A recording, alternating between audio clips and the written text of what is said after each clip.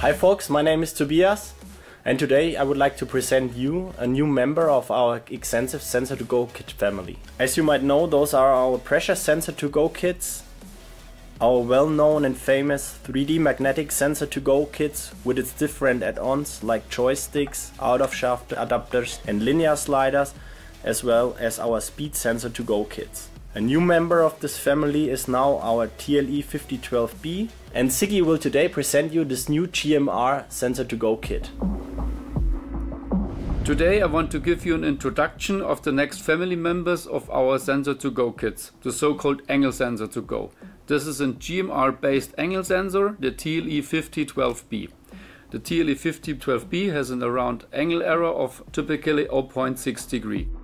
The sensor itself supports several interfaces like the I2C interface, the Hall switch mode interface, the SPC interface and the PWM interface. The SPC interface can be used in parallel to the other interfaces in order to make some safety checks.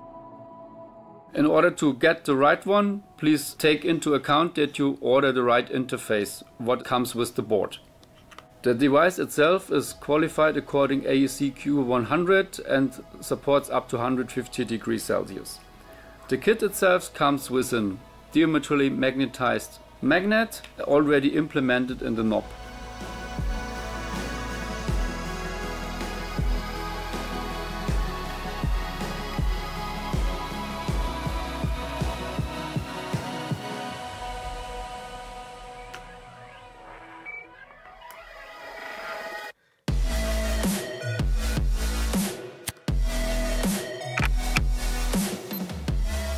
In order to get the kit started, please go to the Infineon.com/sensors-to-go page and download the graphical user interface, what you can find in the free download section.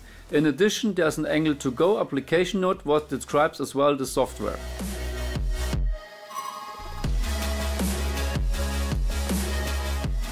Let's start the GUI.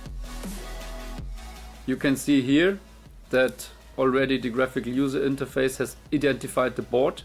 You do connect the board here. After some seconds you can here choose what sensor board you have ordered. For my example here it's between incremental interface or SPI interface. I choose the incremental interface and press here the start button in order to get the software ready running.